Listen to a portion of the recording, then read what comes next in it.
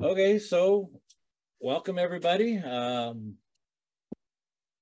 everybody found the link right, and I actually was able to follow the directions that Mel gave me on how to get this out there to everybody with a different link. Thank you for showing up. I really had no idea. Mel just kind of said, "Your turn, come up with a topic," and this is all I could think of because it was my biggest problem when I decided to become a caller and was talked into becoming a caller was had no idea what I was doing and no idea where to go, how to learn to be a caller.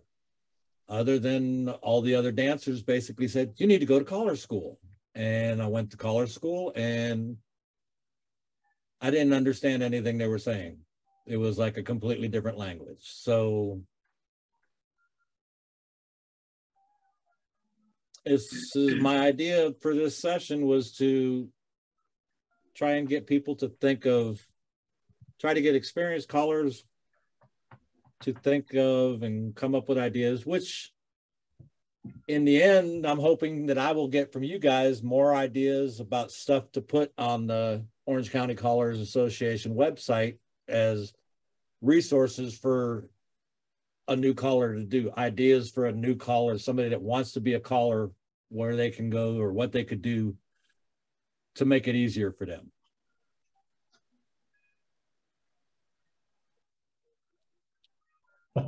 Well, a whole bunch going on out there, isn't there? I was just going to Yeah. say, somebody jump in.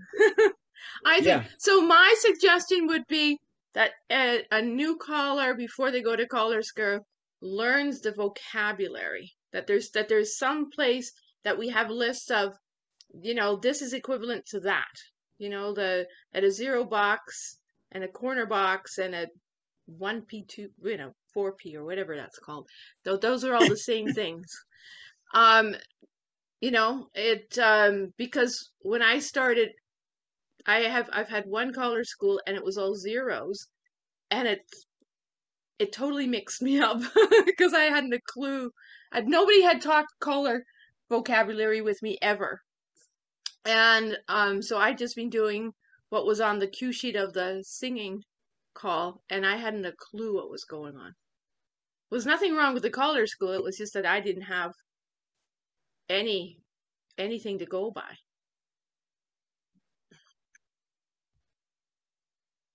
Okay, since it's so quiet, I'll jump in. I've done quite a number of college schools, and what I do is I send out. I have at least several pages of just what Yolanda's talking about. Um, uh, I do a general pattern, and it's not based on site calling. I don't think a caller should learn by doing site calling to start with, anyhow. Too many callers use that as a crutch. And never really learn about programming and theming and really flexibility. So what I do is it's vocabulary, because just like Mark said, I hadn't a clue. This terminology, nobody helped me.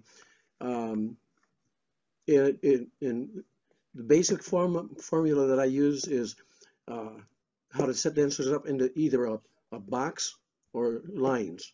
And of course, old school, we say box 1-4 or 1P, 2P lines. You can say corner box or partner lines. Uh, so I explain how you set them up into one of those two setups, which is like head square through four hands. You're in a corner box. Boom. Now you can call all your zeros and equivalents from there if you want, which is sort of like a ICE modules on that one side. I talk about how you can take them from there across the street to the other side. Daryl will know what I'm talking about, sure, because he's mentioned this before. If you put them into lines, okay, how do you do that? Heads lead right, circle to a line. Bam, there you are. Now call all your calls. You do have, then to get out, of course, makes a difference. You got to bring them back to either a box setup or a circle setup. But I didn't hear the original stuff you were talking about before this started. but it sounds like you were talking about different setups. And anything you have really is basically related to a circle anyhow. If you have 1P, 2P lines, join hands, circle left. You got a circle. It's just a straightened out circle. If you have ocean waves, that's a circle.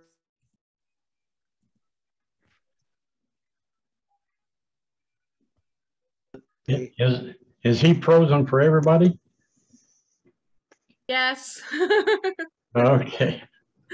Yeah, he's moving, but I lost audio from him. Yeah. Oh, Yeah, you Oh, froze there he on is. us, There he Joe. is. He's back. Yeah. I'll put something in the chat. Okay, so that was once I started learning a little bit about it. I started understanding. I had one caller that was talking to me, and he was talking about it was the 1P, the whatever. So to me, there's different versions. There's different languages of square dance colors. Joe said it, and the best way I can think, there's old school and new school, and then there's somewhere in between there. But the one they were talking to me in 1P, 2P, and he explained to me what it was, and I kind of understood it, and I was starting to understand it. And the next time I went to another one of their meetings, it was for a color association. I went to another meeting, and these other guys were there, and they were talking about, and then they were talking in partner lines and corner box, and I had no idea what they were talking about. So that was a problem I had. Okay, I got Betsy. I think if I'm reading this right, I think I got Betsy first and then Brian. Okay. If I were going to talk to some new caller now before they started, I would tell them to go to the Caller Lab website, or failing being able to negotiate the website, call the office and ask for the starter kit for new callers, because it gives you a lot of background that you can study in the privacy of your home, so that you have a basis for what in the heck you would do. Ask, if you go to caller school and you don't know what they're talking about, you might have a basis by studying the starter kit for newer callers.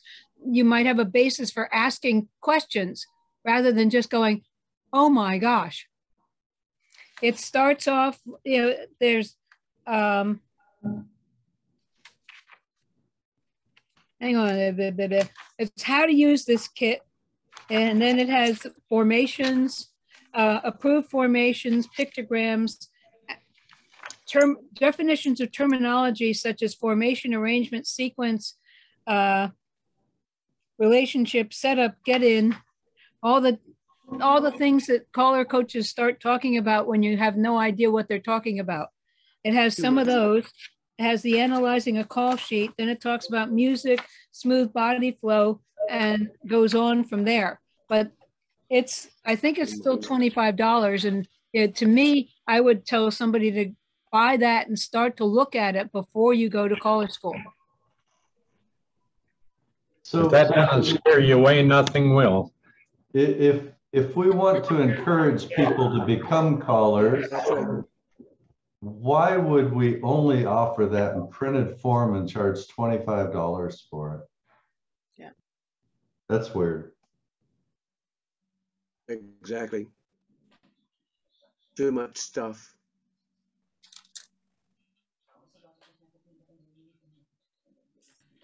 Well, thank you, Betsy, because I didn't know it existed. So. Yeah, I heard about it. And I think somebody said they were up last year or something, that they were upgrading it, so not to get it until the new version was around.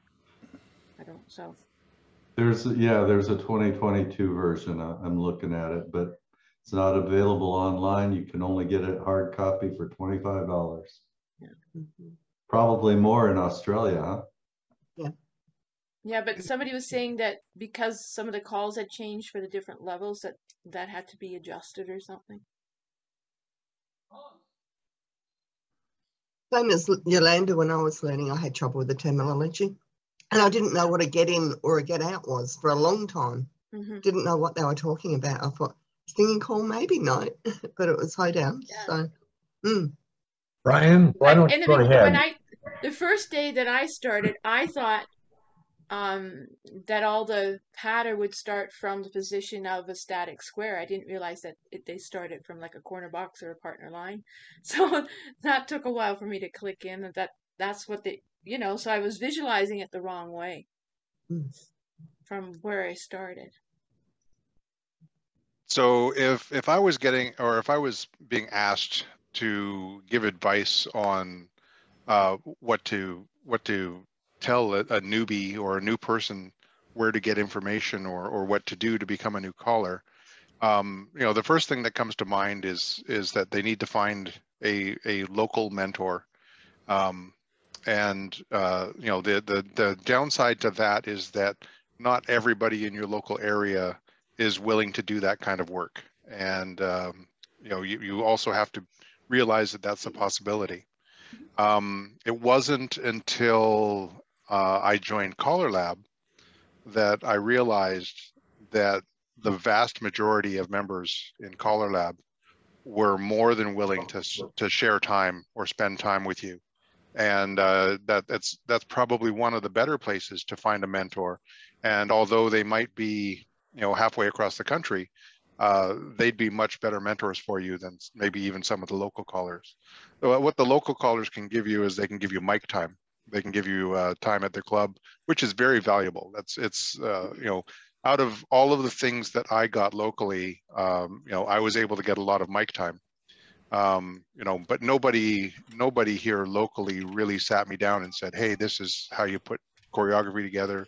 This is how you do stuff. They just assumed that I already knew how to do it, and they just gave me the mic and said, go.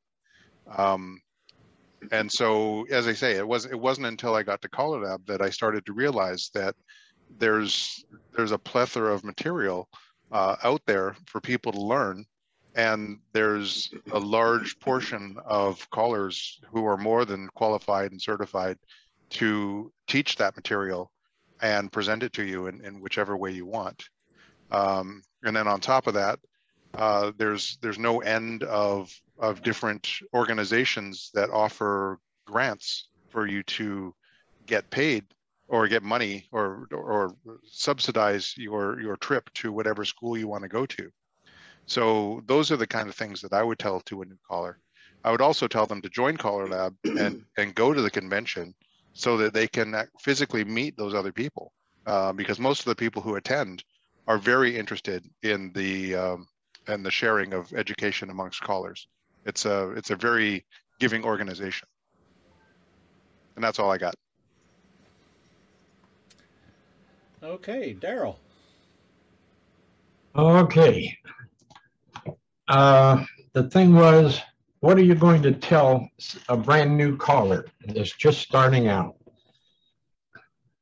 And now I kind of figured that this session would be more to the mentors than anything else because of that question. And I would tell them right up front, learn as many singing calls as you can manage. Singing calls. Because they're going to be putting together slightly different figures throughout, right? They don't have to understand grids and sequence and phasers and all of this other stuff. Heck, fire, they're going to be swamped right up front. What we do is not easy. I don't care what anybody says. It's not easy. Don't scare them away. We need as many new callers as we can get right now. But yeah, learn the singing calls. Now, they're not going to understand that they're not lyrics. They'll learn them the same way that they would if they were learning a song. But that's going to give them something to do at the club dance if they've got a mentor or if they've got callers that are willing to put them up for a tip. They're not going to learn much from it. From what I've seen through my years of calling and training callers, you give the new caller a chance to get up at the club dance. Typically, if they're only calling that one tip per month, they're going to do practically the same tip over and over and over and over again. So they're not going to get a whole lot better at it. Callers call. You're going to learn to call, you've got to call a lot. The more you call, the easier the calling gets, and the better a caller you're going to be. They need a good start. Good start is going to be in singing calls. It gives them a chance to get up there in front of dancers, in front of live dancers, do something, get fairly familiar with being up on the stage, maybe get some pats on the back for doing a good job and make them get a little bit excited about coming and learning more. But don't swamp them with 72 different formations and phaseras, formation, arrangement, sequence, relation, blah, blah, blah, blah, blah. Heck, that would scare anybody away. Give them a simple approach to getting started. Now, some of you I know have been, you're here, you're calling yourselves newer callers, but you've been calling 4, 5, 6, 8 years or something. You still consider yourself new. Partly because you're not getting a lot of experience up on the microphone, up on the stage. And we're all learning, yes, everybody continues to learn, myself included, and I've done this a long, long time. But you've got to make it easy on them. You got to make it fun.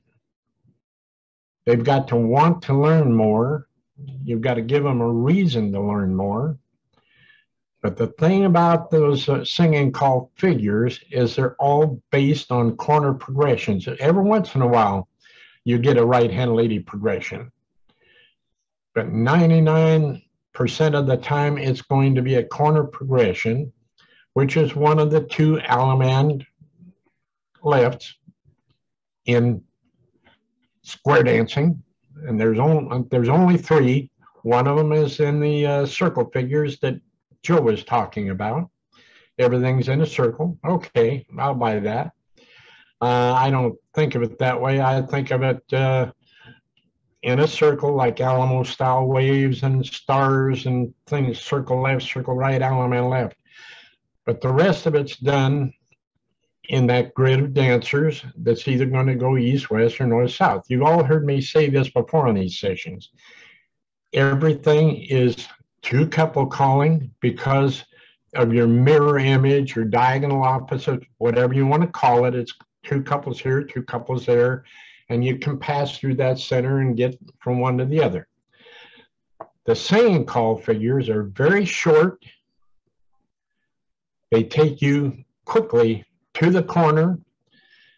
Once they know those figures, they can learn them as traffic, very short, and then start giving them a few new modules to go with it, zeros or equivalents. But still, all you're doing is going back and forth across that or changing the direction for here. Keep it simple. And if you start slowly with them and add it to them slowly, give them a way to go home and look at it and say, okay, I can see that now. Work with them. They need mentors. To try to learn what we do without somebody that does understand it has got to be tough. And there aren't that many callers today to learn from. Let's face it, we've lost most of them that we had, and we're going to lose a lot more within the next couple of years.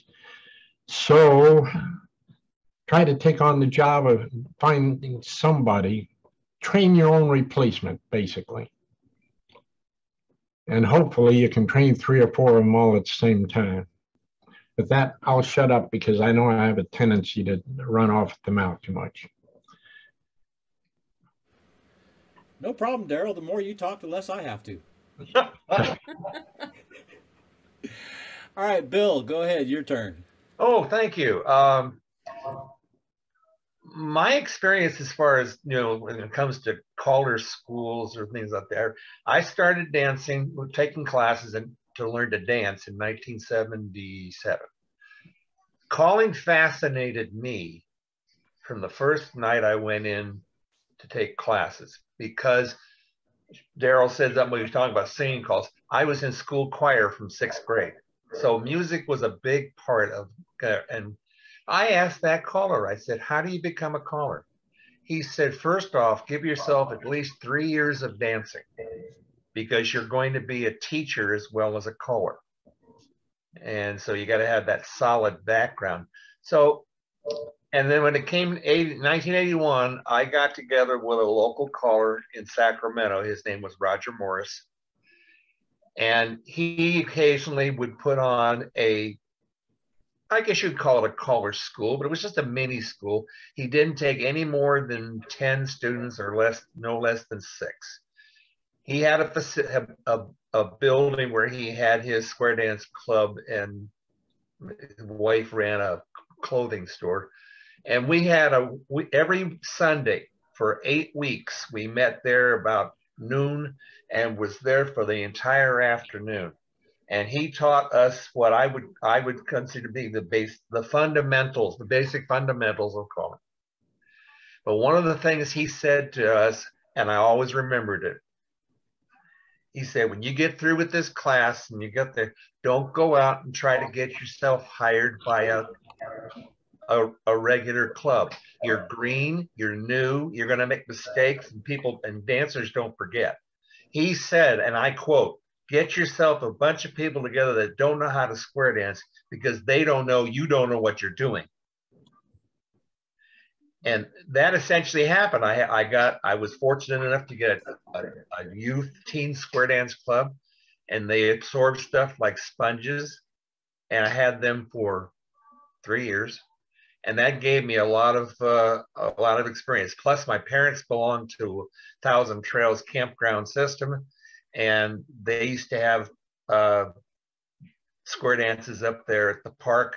And one day, one of the rec director was looking for a caller, and my mother says, "My son," I'm like, Mom, I just got out of school 3 months ago, and I did these one-nighters for years, and it was a great experience. So, and I agree with Daryl as to find new callers, find a mentor. I may not be calling actively anymore, but I have a lot of experience up here, and I'm willing to share it with any newer caller and give them ideas on how to pursue the activity.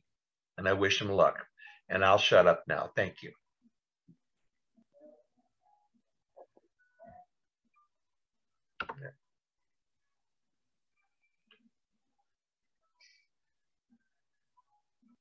Nobody's talking.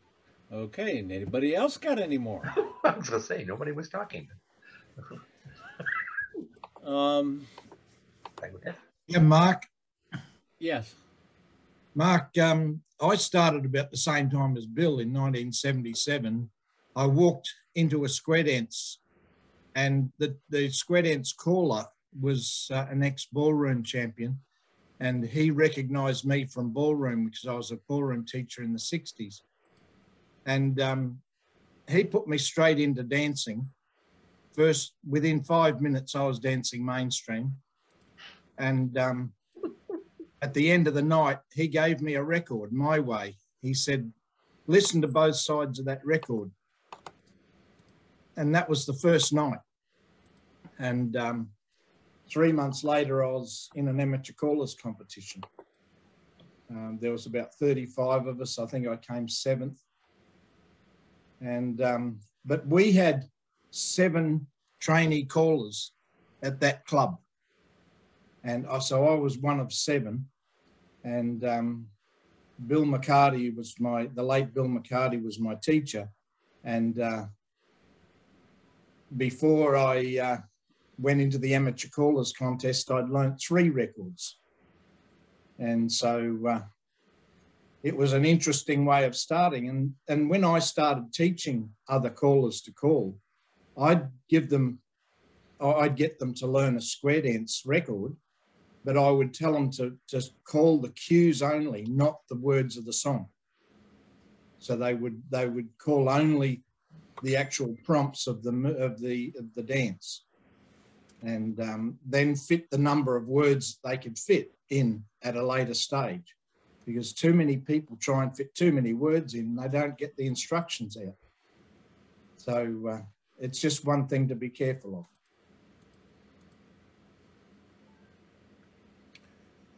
Okay, Betsy? Yeah, I can remember, and that was so much easier when we used records rather than digital music. I could go in the file cabinet and get out all the records that I hadn't been able to use myself and pass them off to a new caller and say, here, take these, practice, use that music. I can't do that anymore with the laws about digital music. Unless somebody has something that plays an actual record, I can't give the music anymore to start with. They still would have to make some sort of commitment to purchase some music, at least here in the States. And the license. Well, they don't have to purchase. They don't have to purchase a license to practice at home, but they would have to purchase music because I can't loan it to them. That's true, and there's not that many. Matter of fact, I can only think of, can't remember which label it is, but I know there's a label that has one song on their list of singing calls that you can download for free. I think Buddy Weaver's got a couple out there that are freebies. I think it is something about pants hanging loose or something like that. I can't remember the name, something, but it's got something to do with loose pants. Oh that's my! The only one I can think of that's Just for free. hang loose. Hang loose. Yeah. Okay. Like in Hawaii, but that would be important information to give to a new caller, is where they could possibly find a free download. Of course, they'll all be doing the same singing call, but that's a start. This is Just Hang Loose. It's a Hawaiian thing. That's it. That's it. Yeah.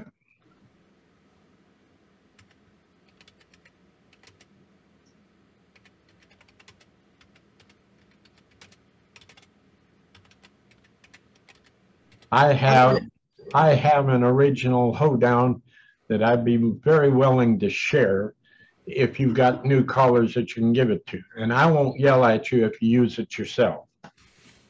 But you have to get a hold of me and I'll send it to you via email. Okay. Okay. Was that it, Betsy? Okay, Glenn.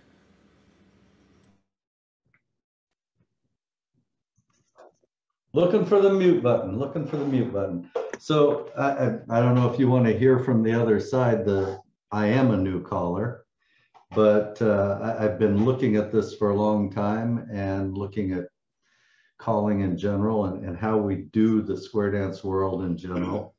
So I've got some ideas if I can speak.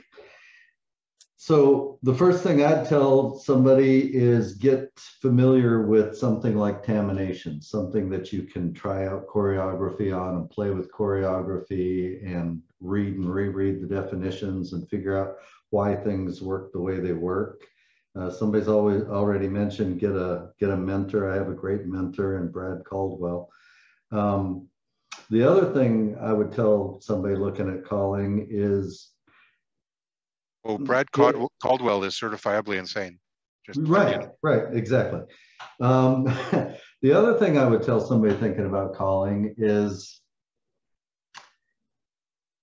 ignore all that extreme vocabulary, ignore the site calling methods, ignore all this stuff.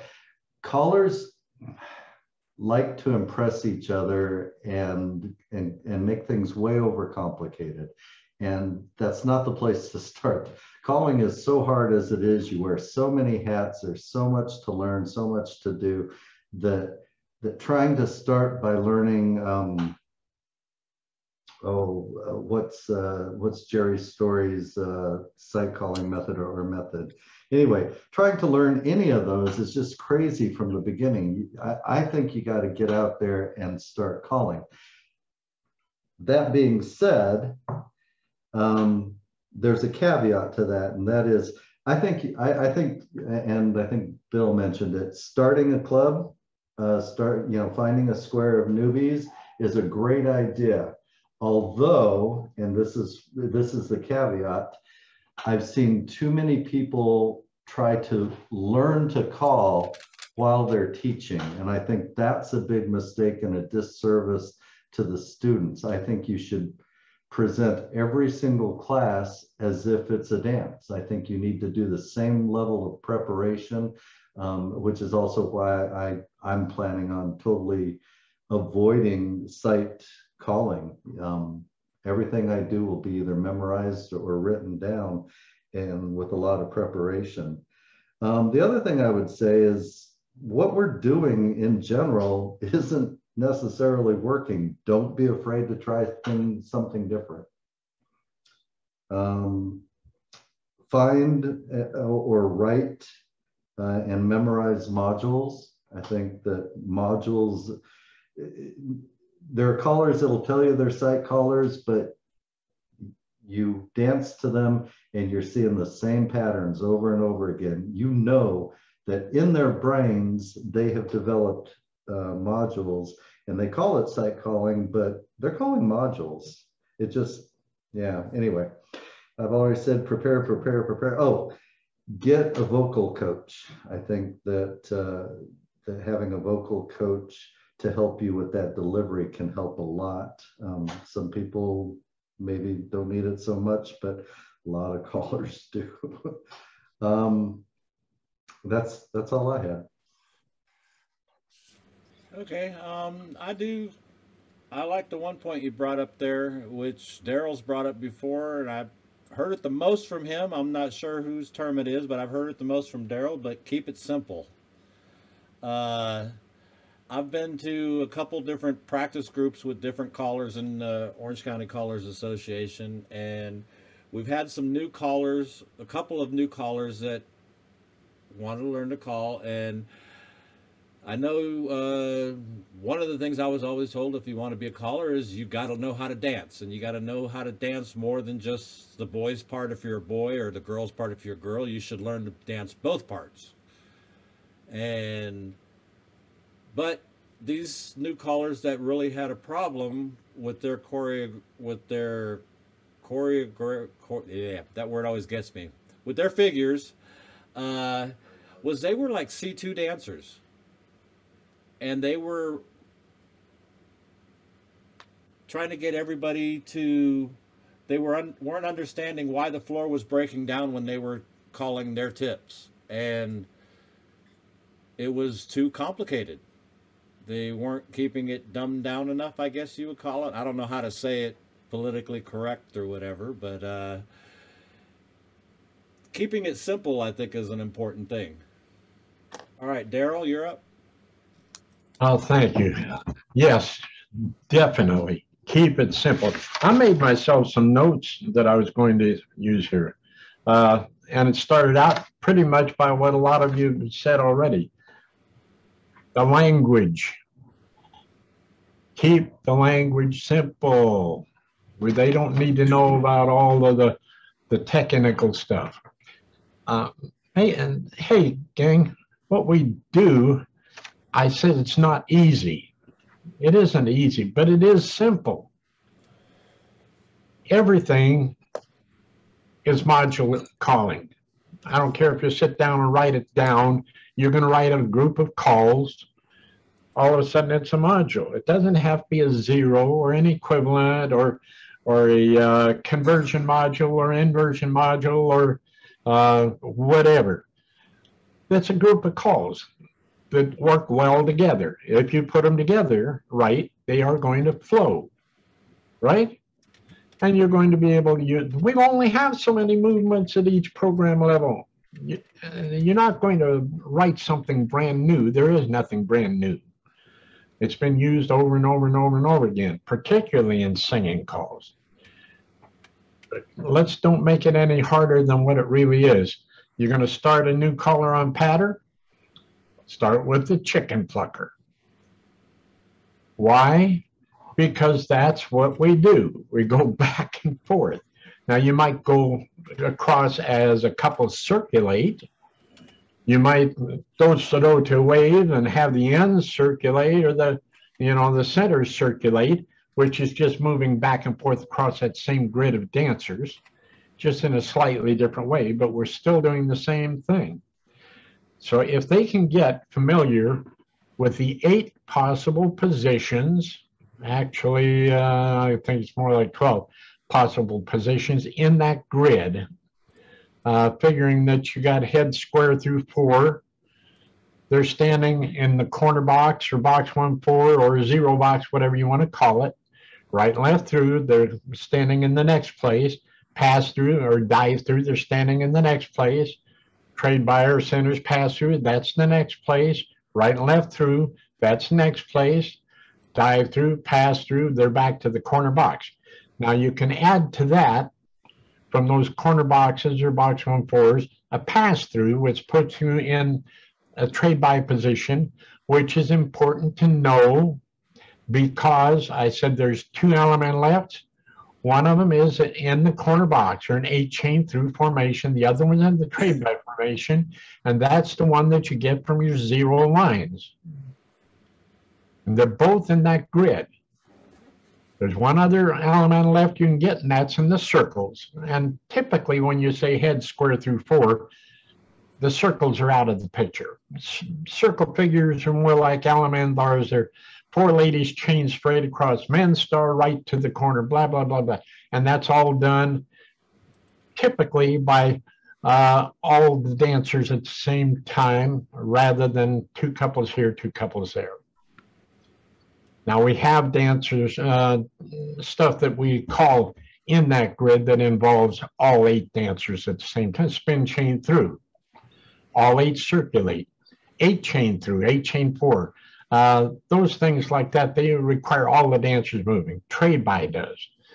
But usually what happens is just 2 dancers, 2 couples of dancers, and headed for a final result of one of 2 different element left formations. One of them 8 chain through, the other trade buy formation.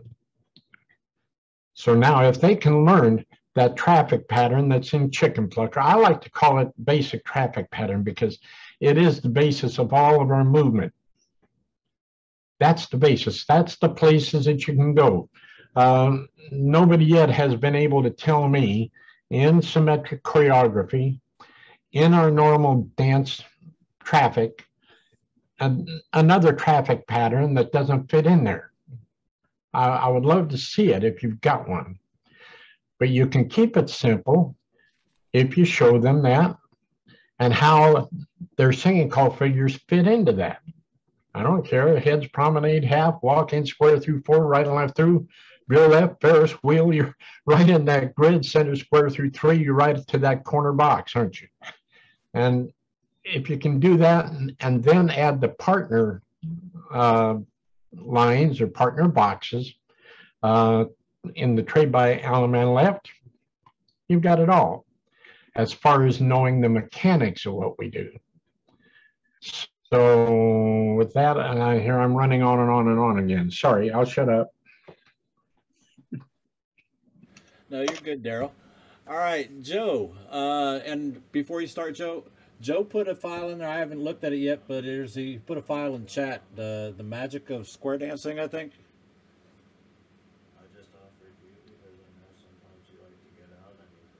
Okay, yeah.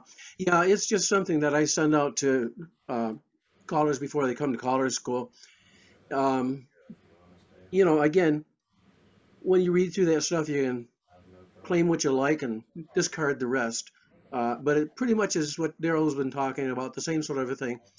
If you set them up the box 1-4 and you do the chicken plucker stuff, it works.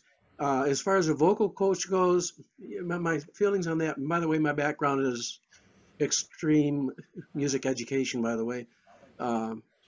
That's what I did for a living before I went crazy and became a caller.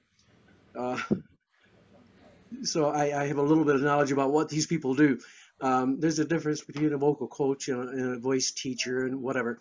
The biggest thing is when you tell a caller, somebody new, is use your regular voice.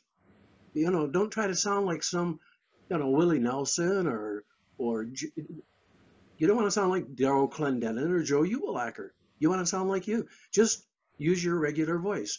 And when you sing, the same thing. Don't try to mangle the words. So many times I hear a caller, they have a beautiful resonant voice, and they talk normally, and they put on a singing call and they mishmash the words and sound weird. It's because they're trying to be somebody or sound like somebody, you know, somebody else. As far as the vocal coach, you have to find someone who will help you in voice presentation to do what you need to do. They have to learn what you need to do.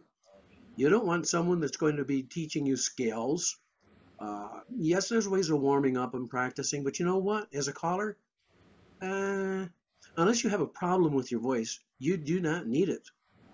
The biggest thing is with as we get older, especially, I'm sorry, ladies, but many women develop what we call a tremolo, and that's a very fast vibrato. And you hear them mostly in church choirs. You know, they stand out because their voices, it sounds like they're nervous.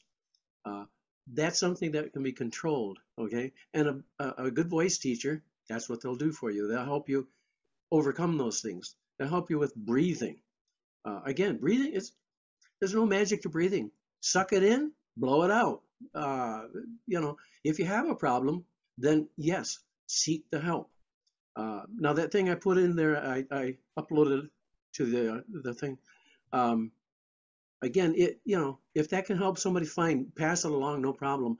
As far as somebody having to buy a record to practice on or do something with, that is the price of getting involved.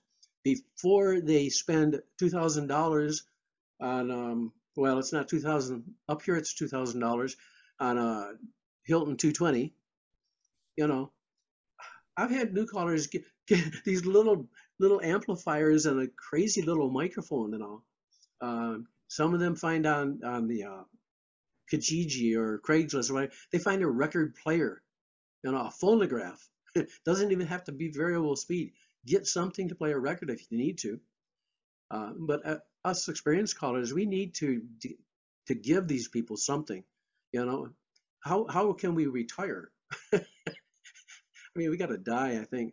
For some of us, that's probably what we'll do before we retire. So, like Daryl says, and Betsy says, you know, these are callers that give, and you know, there's just so much give you can do. But I think too, tell them where to go online and look at these Mel's sessions and Don Beck's sessions. Fantastic material.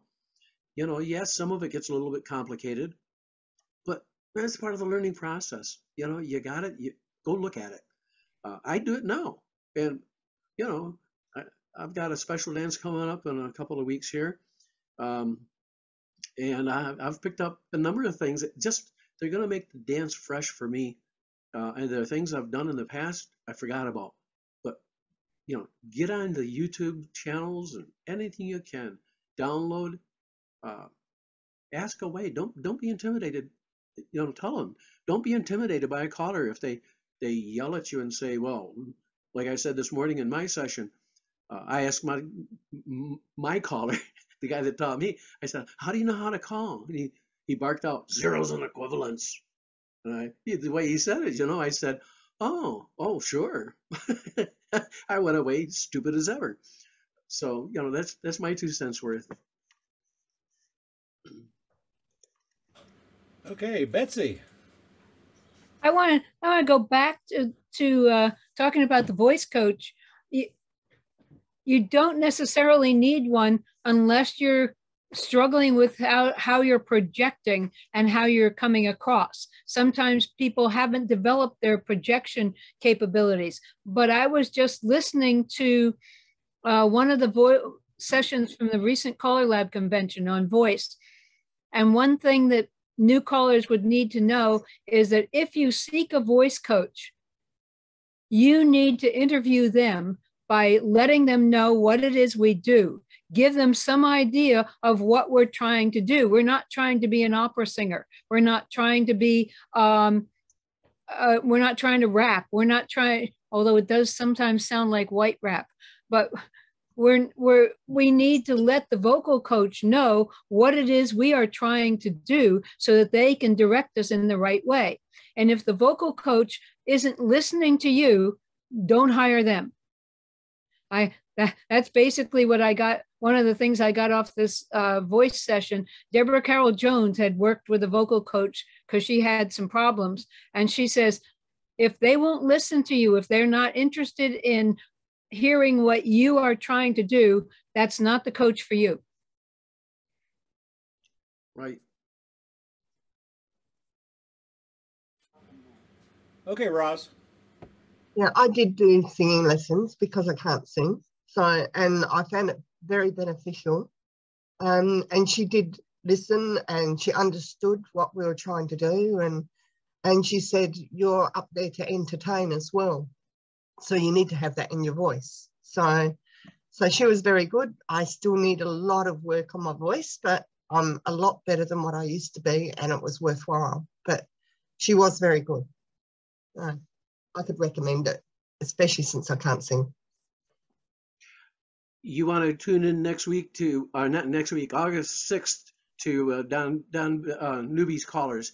My session there has to deal with both pattern singing calls and how to use a singing call when you can't sing. It's good that you can recognize that, because there's a lot of callers that don't know they can't sing and they try, and you know the dancers cringe. But there are ways of delivery, like the old George Burns method of speaking it. By the same token, if you're experienced and can sing, there's tips on how to use that same method of delivery, combining it with singing, that will really sell a singing call. You know, I don't know how many of you know the songs like I'm a meat and potatoes kind of guy, old dogs and watermelon wine, that kind of thing, where you can speak, say two lines of the verse. You know, what is I like my coffee black. I like my something something, blah blah blah. You can speak it and say it, just like George Burns did with his I Wish I Was 18 Again. That's on a record somewhere. Yeah, you can speak those things and do it, and it's so effective. And you don't have to be in tune with the record. So, yeah, August 6th, tune in. Sorry for the blatant advertisement.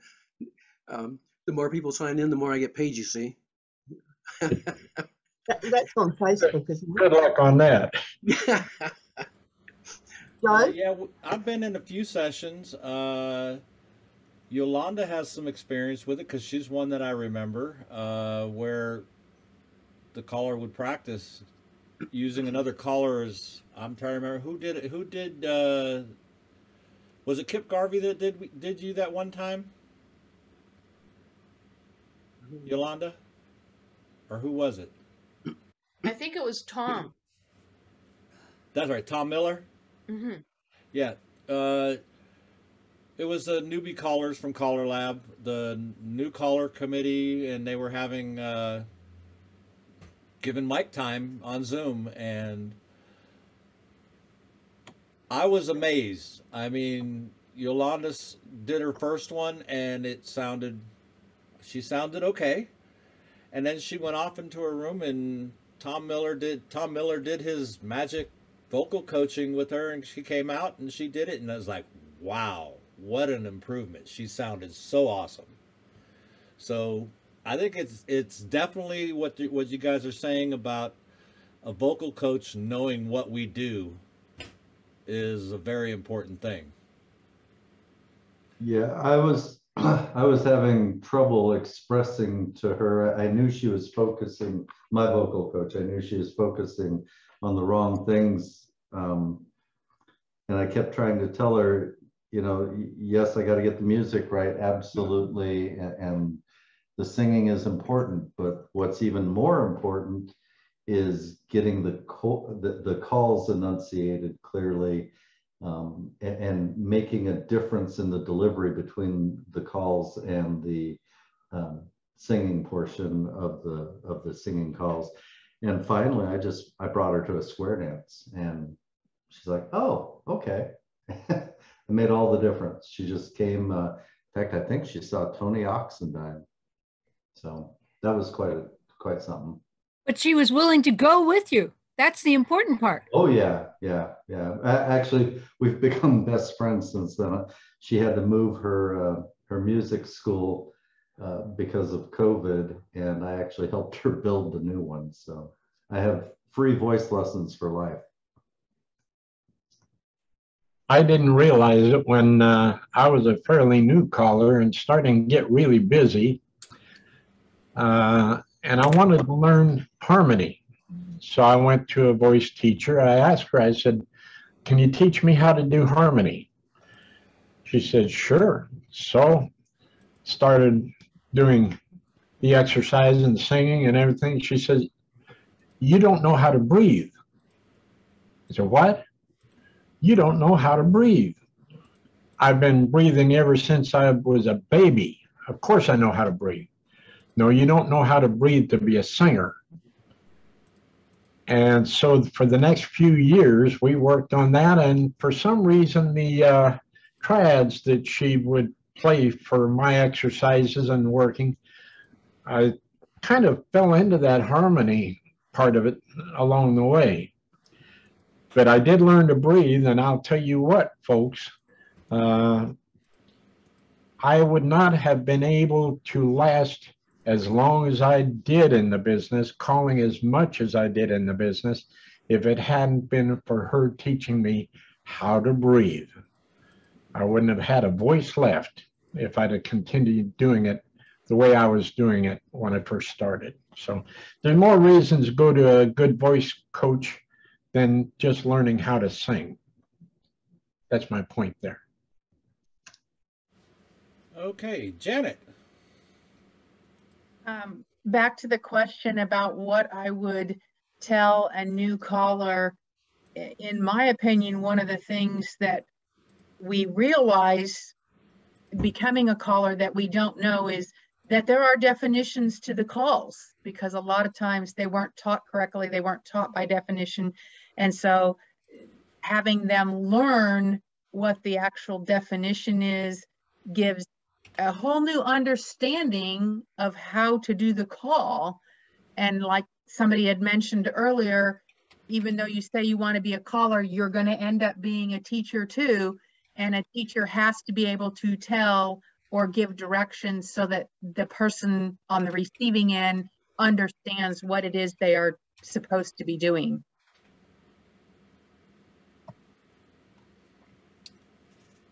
Teaching is an incentive, isn't it? You learn more from teaching somebody else how to do something than sitting there and trying to study it for yourself. If you're preparing yourself to tell somebody else how to do it, you're going to be as explicit as possible when you do it. You're going to look it up. Incentive is a big thing. That's why, you know, I said earlier that calling a tip at the club dance once a month, you'll never become a caller. There's not enough incentive to go home and work for a month to prepare for that.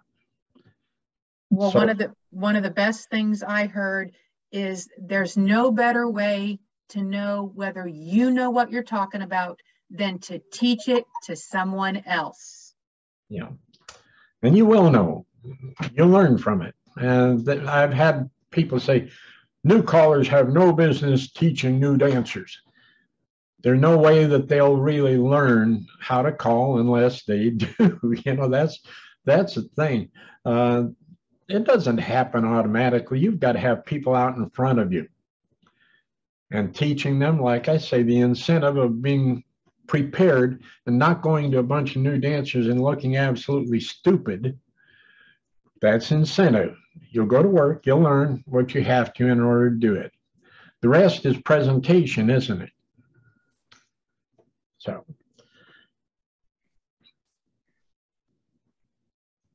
Along those lines, I guess, too, would be, as someone was saying about some challenge caller who was trying to call a mainstream thing and couldn't figure out why the dancers couldn't do it because they were saying, explaining it in too hard of a way. I've had challenge callers come to my regular caller school to learn how to call mainstream. One name dropping, Barry Clasper. He said, Joe, I can call challenge, no problem. People do it.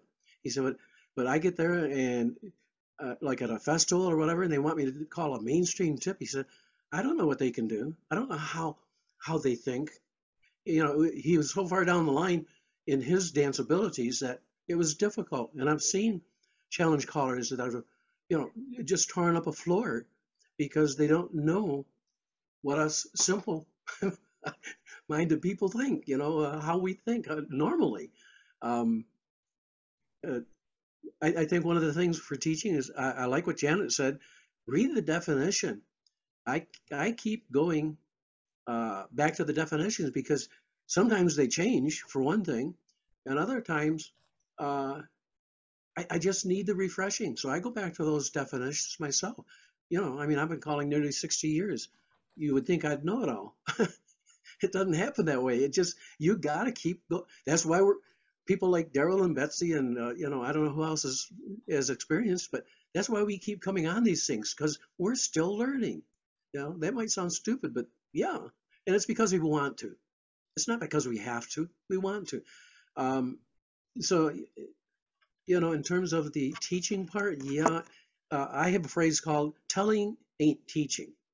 In other words, just because you tell the dancers what to do, that's not teaching. Teaching is knowing why do they turn around when you didn't tell them to turn around.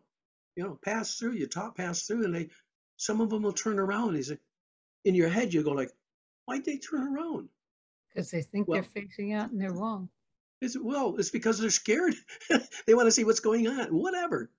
You have to be ready for those things. I taught U-turn back one time. I had been teaching for a number of years. There was a challenge dancer brought his daughter to the class. I taught U-turn back. I do pass through, turn around. Well, this challenge dancer turned to 360. He did it like 3 times. So finally I said, Maury, what are you doing? He said, I'm doing a turn around. He said, you turn around. I said, yeah. He said, no. I said, you got to face the other wall. He said, oh, you mean turn halfway around? Duh. Simple as that. But teach yourself. Take that call if it's passed through and say, how am I going to do it? And practice it as if there was a dancer there before you ever get to the real dancers. But definitely what Daryl said, get out of your area, go where there's no other club, find somebody or get some guinea pigs, bring them into your dance hall and practice. Do it with them. I was really fortunate when I was back in Ontario. I had 2 dancer club associations that supported my caller school by having they could call a dance once a week. I emceed the dances, the Dancers Association, different areas, clubs would host the new callers dance. And these guys would come out and the gals, and they'd get a chance to dance or call 2-3 tips a night every single week. The other thing is a number of you have said, get a mentor. I think Glenn said, get a mentor. I've had guys come to classes and gals come to classes, watch. That's how I learned a lot of it. I went to 3 different callers classes and watched them teach, made notes. And I used a lot of what they used. I came up with some of my own. I discarded some of my own. You learn as you go. So yeah, you got to get on the mic and do it. I guess that's probably all I have to say on that. Probably too much. Okay, Betsy? Yeah, going back, and I think Brian also talked about getting a mentor and teaching. One of the ways that you can work with a mentor in teaching is to have them assign you a call. You would have to attend all the lessons. They would assign you a call to teach, and they would give you feedback as to what you did right and what you did wrong. And then you would and they're there to pick up any pieces that you might have left out so that the dancers don't suffer. Because when you get a brand new caller teaching brand new dancers, there may be some lack of preciseness in the use of the definitions until they get used to it. But if you can teach with a mentor, so you'd be doing, say, 1 tip a night, and it wouldn't be the same as what Daryl said about calling one tip at a dance, because you have to prepare what you're teaching. You have to work with the calls that the dancers have now used, so that you have a goal of using as many of the calls that were previously introduced as possible, along with introducing the call and teaching the call that you're teaching. So it's really a good exercise if you can get a mentor who would work with you on teaching. Perfect. Can I jump in one more time before everybody leaves? Go ahead, Daryl. I'm going to stick around for a little while tonight. I have a presentation directed at new callers, never before callers, and I'll show some of that to you if Mark will allow me the possibility to share the screen. The thing is very, very expensive. It's free. It's free, and it's hopefully useful to mentors in particular, even though it's for newbies. If they've got a mentor, they can both have it for free. And the mentor who's not typically teaching callers will be able to explain maybe a little bit better about what this new caller needs.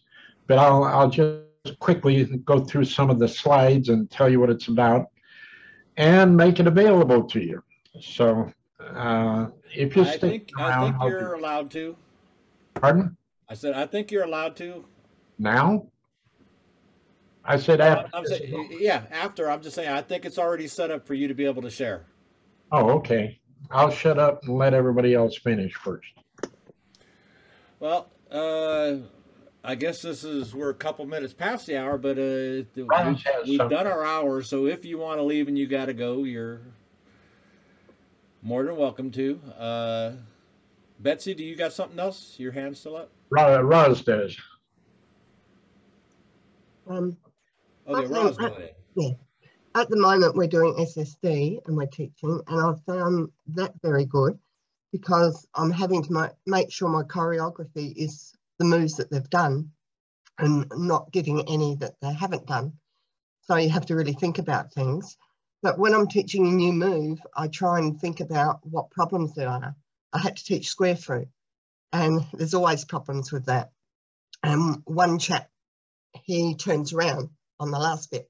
But when I watched him, he actually hangs on to the girl's hand and doesn't let go. And because he's hanging on, it forces him around. So I find watching what the dancers do, and of course, all the times I've been angels, you get to know what problems are anyway. So before I start teaching, I think, well, what could they do? How do I get around that? How do I prevent that? And that's been really useful. That's good.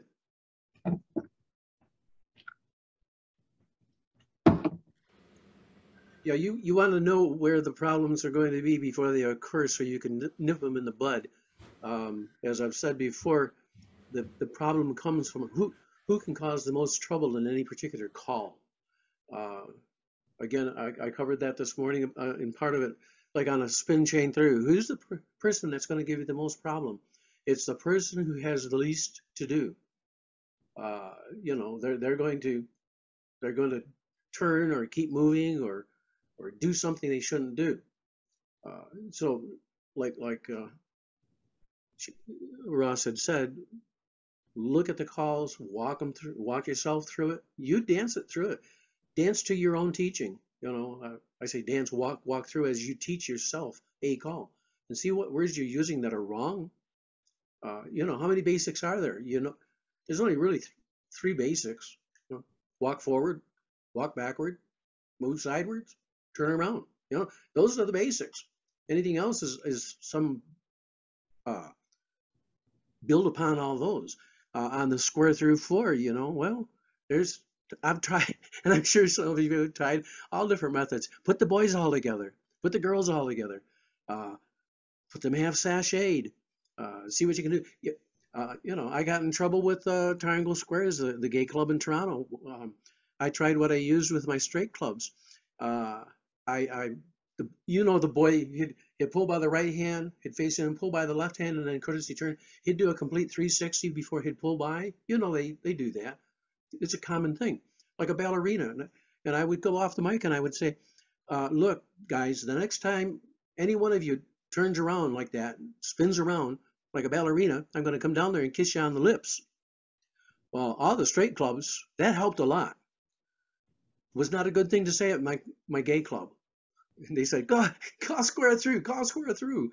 You know, so, you know, but you can make fun and have fun with those things, but find out where are the trouble spots before, because you know, it's like the courtesy turn. You know, how hard is it? It's teaching a courtesy turn by itself with nothing else is the hardest thing in the world to tell the guy what to do, is that for me. But you know, if you teach wheel around first, you got the claw made. And you can dance for hours using wheel arounds. I mean, it's dancing, you know, wheel around. Then the next thing you tell them is, you know, put your hand here, put your hand there, and whatever. It just makes things easier. So I don't teach square through. Well, I don't teach the right and left through anyhow before I teach square through. I teach square through first. Because so many times they pull by with the right and the guy just automatically wants the courtesy turn a girl. You know, it's in here somewhere in one of those brain cells that you don't have control over. And we're just going to do it, guys. We know we like the right and left through. We like to turn the girls. So when you call square through, I'm probably going to want to turn a girl. So good point, Roz. Excellent.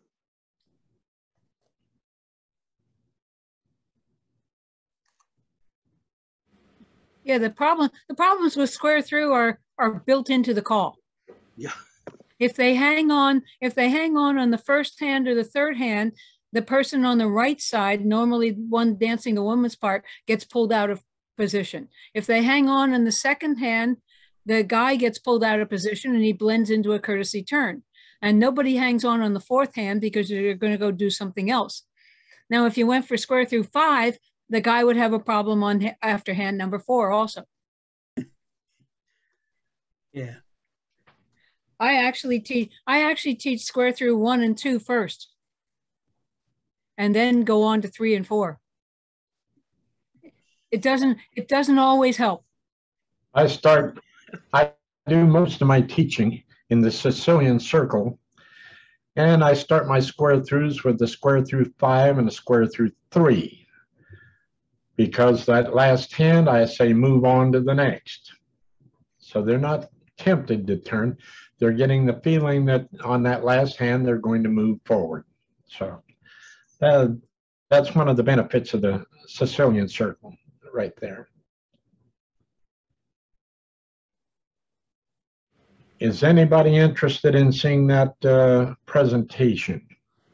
Sure. A few? Okay. Well, I'm going to do it quickly because I still have to cook dinner. Okay, share screen. Oh, Lordy, that's it right there. Okay. This is fairly long. I'm not going to push through all of it here, but get back up there. That's me. Nothing there. Table contents, the different things that are going to be in it, the fact that this is about the modular method of calling, which I said everything is modules, so that explains that. Here are the abbreviations as they are used in the document, and something about the terminology, very little, but this is a resource.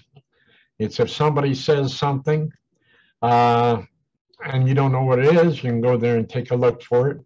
And I think these are fairly well updated to today's terminology. Here it does explain what phaser is. And basically what it says, if nothing else, is that phaser is nothing but a way for communicating with other callers. It's not a movement. It isn't any one thing. It's constantly changing. There are very common phasers, blah, blah, blah, blah. Okay. Communication tool. This goes into the square, the static square, what we call it, and sequence, in and out. Most of these slides has a vocal to it also. You just go down here, you click on, oh, I don't know if that's going to let me do it or not here. Slide number 5. Okay, did you hear that? Yes. Okay. Most of these slides have a short vocal on it explaining what's going to happen on the slide anyway. This is an explanation of diagonal opposites, also known as mirror image, because that's a very, very important part of understanding our choreography and the way the square is laid out in that grid. And why you can call to 4 dancers instead of 8 dancers. If you ask a dancer how many in the square, they'll say 8, and they think in terms of 8 dancers.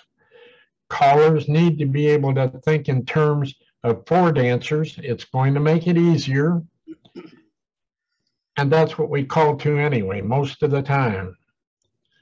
The, well, where did I get off to here?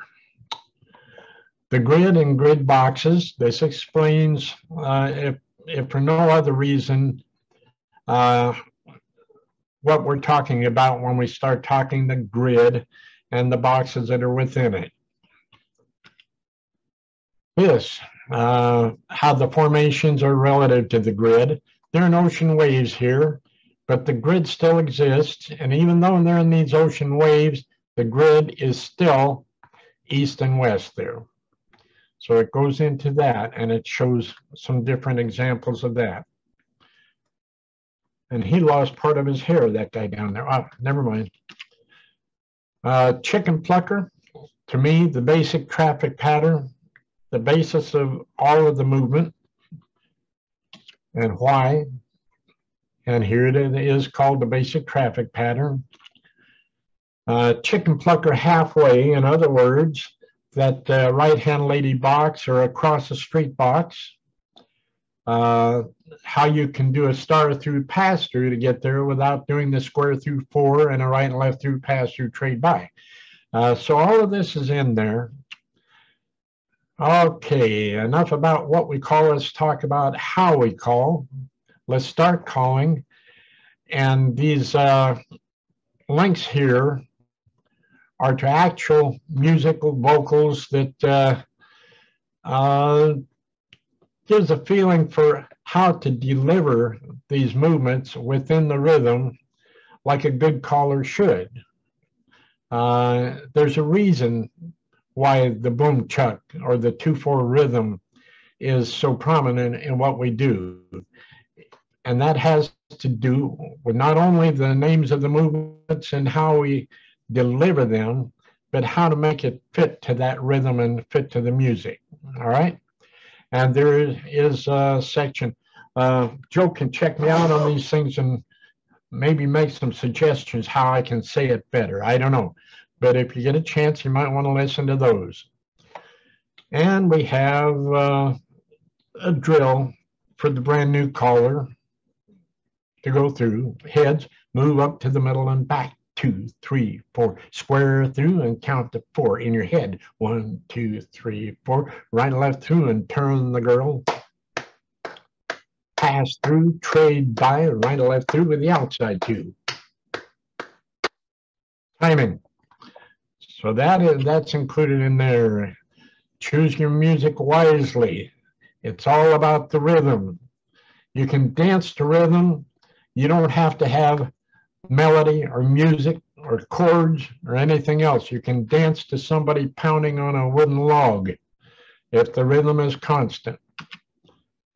Delivering, you can deliver to the rhythm as long as it's constant. Okay, timing and delivery.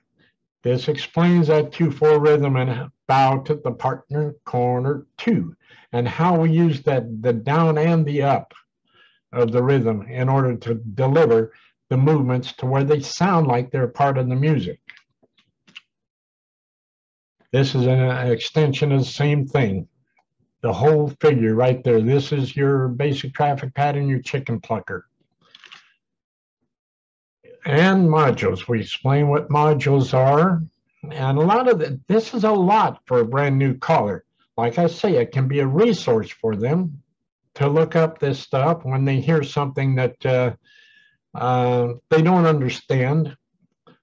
They can go to this and hopefully look it up and find out what the heck it is that caller was trying to tell them. Modules. Why are modules important? What I hope is a good explanation of modules. The main different types here, which is equivalent zeros, technical zeros. I do have the, down towards the end of it, we have the conversion modules, the geographic modules, the inversion modules, et cetera, et cetera. The basic traffic pattern with modules in mind, how to put them into that traffic pattern.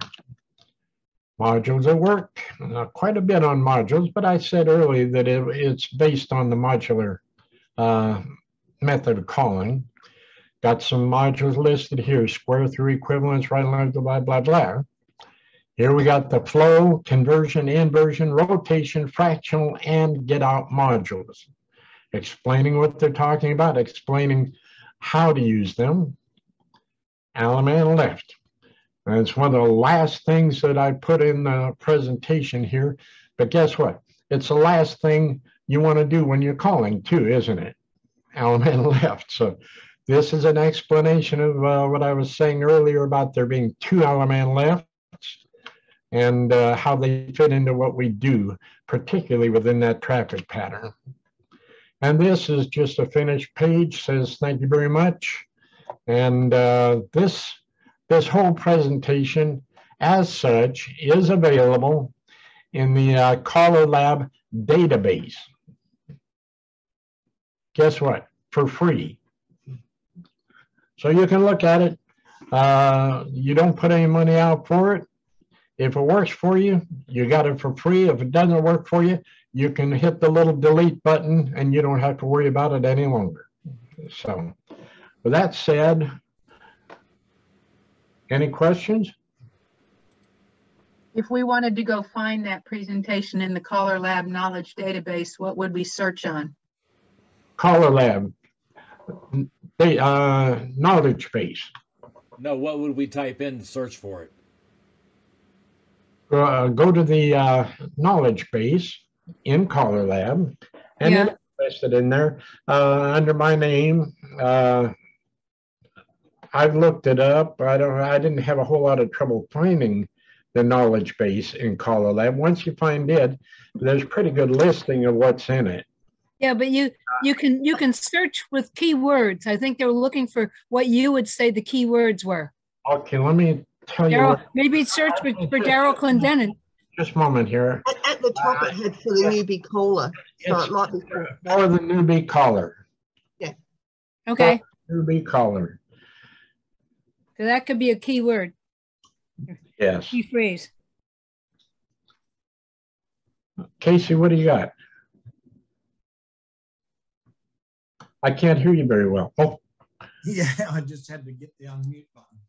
Yeah, one of the things that that I've noticed, and I've just looked up the current version of Square Through, a lot of people, a lot of callers will say, on the last hand, don't turn. And in fact, it's actually on the first hand that you don't turn, because the turn comes before every subsequent part of the movement. So the first part of each segment of the Square Through is a turn and pull by. So every one of them finishes with a pull by. Yeah, I actually say that you only turn if you want to continue. which kind of makes sense. It's what you just said, but it's said it in a slightly different way. You know, back when I was starting to teach, there was actually a comma in the correct place. And that's why it's important when you're reading definitions to read the grammar as well.